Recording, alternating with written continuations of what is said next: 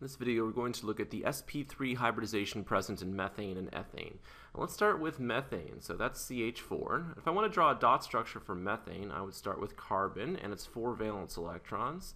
And then we'd put hydrogen around that. Each hydrogen has 1 valence electron, so we go ahead and draw in our hydrogens with 1 valence electron. And that gives us the Lewis dot structure.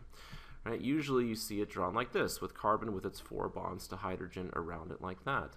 And in methane, all of these bonds are equivalent in terms of things like bond length and energy. And so the 4 valence electrons that carbon brought to the table over here, let me go ahead and highlight those 4 valence electrons. Those should be equivalent. And if we look at the electron configuration for carbon, let's go ahead and do that right now. It's 1s2, so I go ahead and put in 2 electrons in the 1s orbital. 2s2, I go ahead and put in 2 electrons in the 2s orbital, and then 2p2. And so I'm assuming you already know your electron configuration, so it would look something like that. If we look at those 4 valence electrons on our orbital notation here, that would be these 4 electrons here, the valence electrons in the outer shell. And if we look at this, this implies that carbon would only form 2 bonds because I have these unpaired electrons right here, and everything's of different energies. And so what we see from the dot structure and experimentally doesn't quite match up with the electron configuration here. And so to explain this difference, Linus Pauling came up with the idea of hybridization. And so the first thing that he said was you could go ahead and take out one of these electrons in the 2s and promote it up to the p orbital here. So let me go ahead and show that. So we've moved one of the electrons up to the 2p orbital. So we're in the excited state now. And now we have the opportunity for carbon to form 4 bonds. However, those electrons are not of equivalent energy. And so Linus Pauling said, let's do something else here. Let's go ahead and promote the 2s orbital. All right, so we're going to take this s orbital and we're going to promote it in energy. And we're going to take these p orbitals and demote them in energy. So we're going to lower those p orbitals like that. So we have our p orbitals here. Right? And these had 1 electron in each of them. But we're going to hybridize them. So this is no longer going to be an s orbital. It's going to be an sp³ hybrid orbital. This is no longer going to be a p orbital. It's going to be an sp³ hybrid orbital. And same with these. Right? So the idea is you're taking some of the s character and some of the p character, and you're hybridizing them together into brand new orbitals. And since you're taking this from 1 s orbital and 3 p orbitals, right, we're doing this using 1 s orbital and 3 p orbitals, we call this sp³ hybridization. So this is sp³ hybridization. We create 4 new hybrid orbitals. And now we have what we're looking for, because now we have 4 unpaired electrons, right? So carbon can form 4 bonds now, and they're equal in energy. So that's the idea of hybridization. All right, let's think about the character or the shape of this new hybrid orbital. Well, we know that an s orbital is shaped like a sphere. Right? So we're taking one of those s orbitals here, so 1 s orbital, and we know that a p orbital is shaped like a dumbbell, right? So we're taking 3 of these p orbitals here, so 1 of these s orbitals and 3 of these p orbitals, and then we're going to hybridize them together. And when that happens, it turns out the shape of the new hybrid orbital you get has this large frontal lobe here like this, and then a smaller back lobe back here like this. So we're going to make 4 of these. Right, so once again, we have 4 sp³ hybrid orbitals, and each one of these hybrid orbitals is going to have an electron in it. Right, so we can see that each one of these sp³ hybrid orbitals has 1 electron in there like that.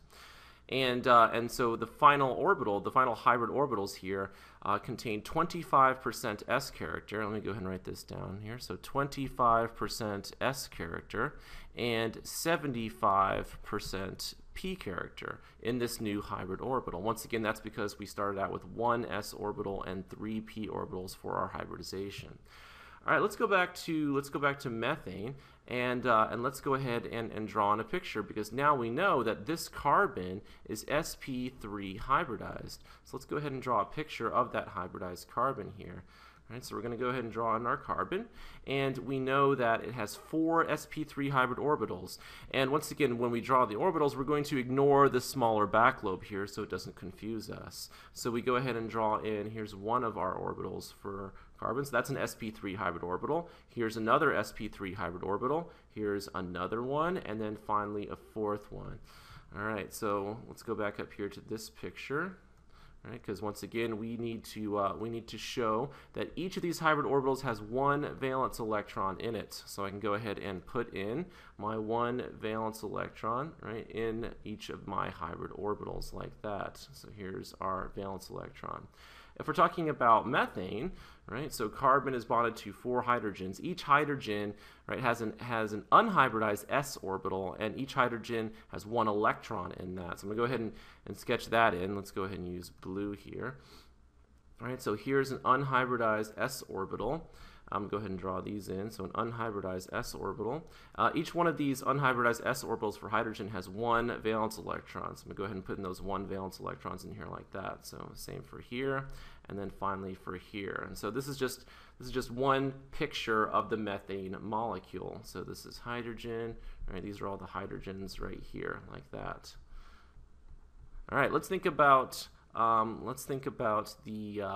this bond that we formed right here. So here we have an overlap of orbitals, right? An overlap of an sp3 hybrid orbital from carbon with an unhybridized s orbital from hydrogen here. And so this is a head-on overlap. Right, so we're sharing electrons here in this head-on overlap. And a head-on overlap in chemistry is called a sigma bond. Right, so this is a sigma bond here, a head-on overlap. And this happens 3 more times in the methane molecule, right? So here's a head-on overlap, here's a head-on overlap, and here's a head-on overlap. And so we have a total of 4 sigma bonds in the methane molecule. So a single bond here is represented, we're instead of saying a single bond now, we're saying it's also can be called a sigma bond, so this head-on overlap. Let's look at the ethane molecule now. So for ethane, we'll go ahead and draw that in. So ethane would be C2H6.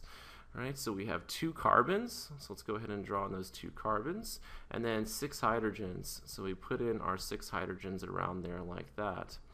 All right, when we're thinking about hybridization, we've just seen with methane that a carbon atom with 4 single bonds will be sp3 hybridized. Right, so I go back up to here, right, this carbon right here. Right, 4 single bonds, it's sp3 hybridized. We can use that same logic and apply it to ethane here. Each of the carbons in ethane has 4 single bonds. So each carbon in ethane is sp3 hybridized. So we can go ahead and put sp3 hybridized here. So let's go ahead and draw the picture with the orbitals. Right, so let's get some more room. If each carbon is sp3 hybridized, that means each carbon is going to have 4 sp3 hybrid orbitals. So I can go ahead and sketch in 1 carbon, right? Once again, I'm ignoring the back lobe, right? 1 carbon with 4 sp3 hybrid orbitals. And we know the other carbon is also sp3 hybridized, so I can sketch in 4 sp3 hybrid orbitals for this one too.